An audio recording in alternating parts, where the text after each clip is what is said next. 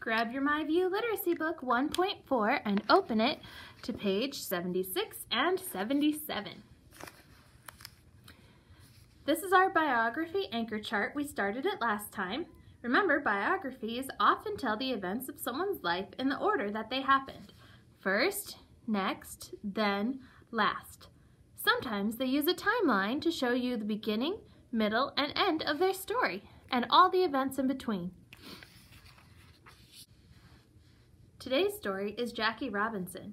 It's a biography because it's a true story about a real person. This is a real person, and it was not written by him. It was written by somebody else. So it's a biography. Do you like to play baseball? Jackie Roosevelt Robinson did. He was so good that he became a Hall of Fame baseball player. He was born in Cairo, Georgia on January 31st, 1919. So when we read dates, like 1919, we read the first two numbers together, 19, and then the last two numbers together, 19. Just like when we read 20, 21. This year, we read the first two and then the second two, 2021, 1919. Jackie Robinson loved sports. In college, he was on football, basketball, baseball, and track teams. What did Jackie Robinson love? Highlight the word. What did he love? Right, sports. I don't have a highlighter, so I'm going to underline it, but you can highlight it in your book. We know this because it says Jackie Robinson loved sports, and it says all the sports he played. He played football, basketball, baseball, and track. In 1945, Robinson began playing baseball for a team called Kansas City Monarchs. The Monarchs were a team in the Negro League.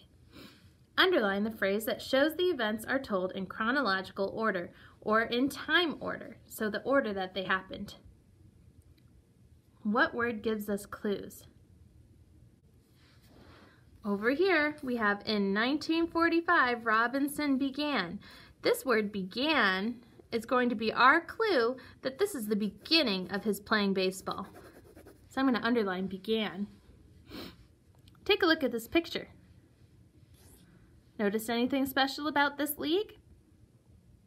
Right, everyone in this league is African American. Let's keep going to see what happens next. There was another baseball league called the Major League. African Americans were not allowed to play in the Major League in those days. In August of 1945, Robinson met a man named Branch Rickey. Rickey ran a team in the Major League. His team was called the Brooklyn Dodgers. Rickey asked Robinson to be the first African American to play in the Major League. Robinson said yes. On April 15th, 1947, Jackie Robinson ran onto the field to play first base for the Dodgers. So he got to play on the Major League's team. Underline when Jackie Robinson first played for the Dodgers. Right here, this was the first day he was allowed to play on their team. April 15th, 1947. Most baseball fans cheered for Robinson, but some booed. They did not like having an African American play on the Major League. Readers can use other words and pictures to help them learn or clarify word meanings. Underline the words that help you figure out what booed means. They did not like. That makes me know that this is a negative word. I can also look at the picture. He looks a little bit worried in here, but it also looks like he's signing autographs for people. Booed means that they're going boo because they don't like something. Go ahead and turn the page. Robinson kept playing anyway. He worked hard to be a good baseball player. In his first season, he was Major League's Rookie of the Year. 2 seasons later, he became the most valuable player. Underline the words and phrases that show the events are told in time order. in his first season. First is our clue. 2 seasons later. Later is our clue. So these 2 words, first and later, tell us it's happening in time order. Still, many people kept doing and saying mean things to Robinson. They would write nasty letters to him and call him names. Some of these people were his own teammates. After a while, Robinson began to stand up for himself. A lot of people admired him for doing this. Look here, it looks like they got in a fight. How does Jackie Robinson react when people are mean to him? Highlight what he does. After a while, Robinson began to stand up for himself.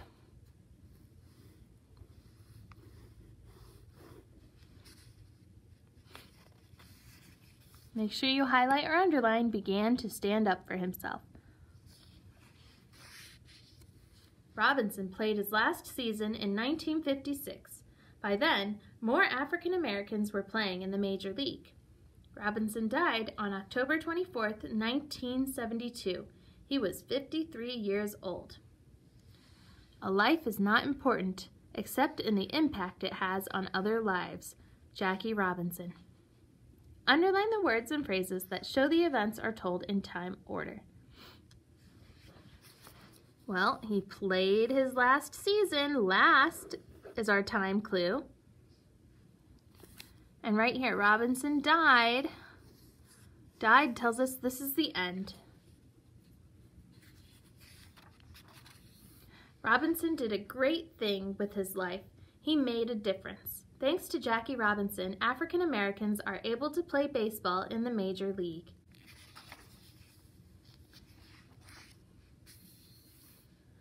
We're going to skip this check for understanding and go to use text structure. Text structure is the way information in a text is organized. A biography can be in chronological order or in time order. Write 1, 2, 3, or 4 to put the events from Jackie Robinson's life in chronological order. Use what you underlined in the text. Jackie was a Major League's Rookie of the Year. Jackie played his final season. Jackie plays first base for the Dodgers. Jackie began playing baseball for the Monarchs. So this is number 1. This happened first.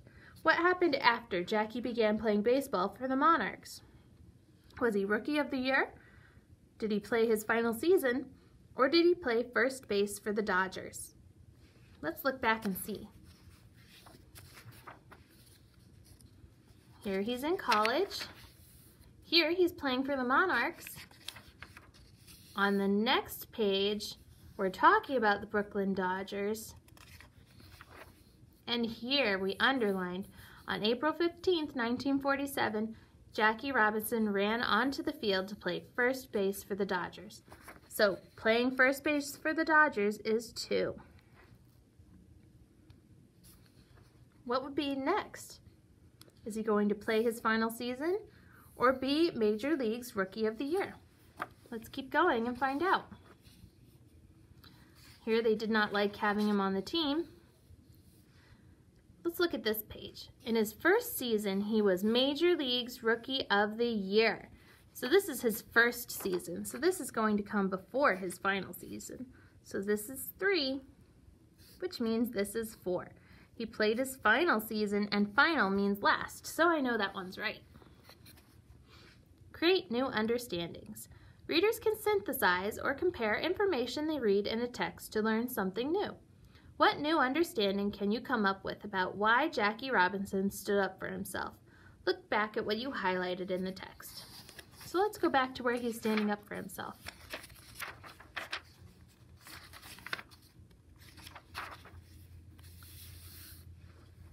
Still, many people kept doing and saying mean things to Robinson. They would write nasty letters to him and call him names. Some of these people were his own teammates. After a while, Robinson began to stand up for himself. A lot of people admired him for doing this. So why do you think he should stand up for himself? Was he being treated fairly? No, he was being bullied. So it's good to stand up for yourself when you're being bullied. What new understanding can you come up with about Jackie Robinson stood up for himself? He stood up for himself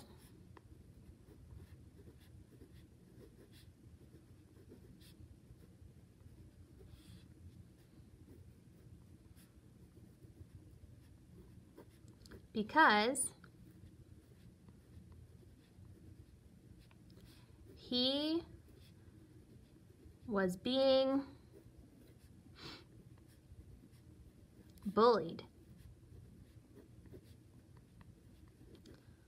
So is it okay to stand up to bullies? It's okay to stand up to bullies as long as you don't hurt anyone.